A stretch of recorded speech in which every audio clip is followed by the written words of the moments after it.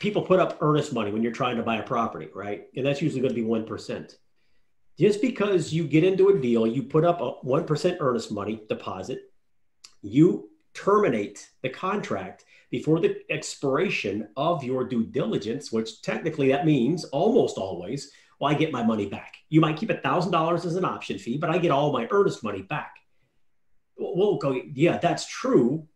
But if the seller or the buyer, whatever side of the transaction you're on, if the other side of the transaction refuses to cooperate, doesn't matter. The title company will not release the money, even though you are legally, allowed to have it. It's legally your money. They will not do it unless they have a sign off by both parties. And if that other side of the transaction decides, no, I just want to be a pain in your ass. And that's happened to me 3 times now. I have to sue to get my earnest money back. Or one time I had to sue to confiscate the earnest money of somebody that backed out at the very last second.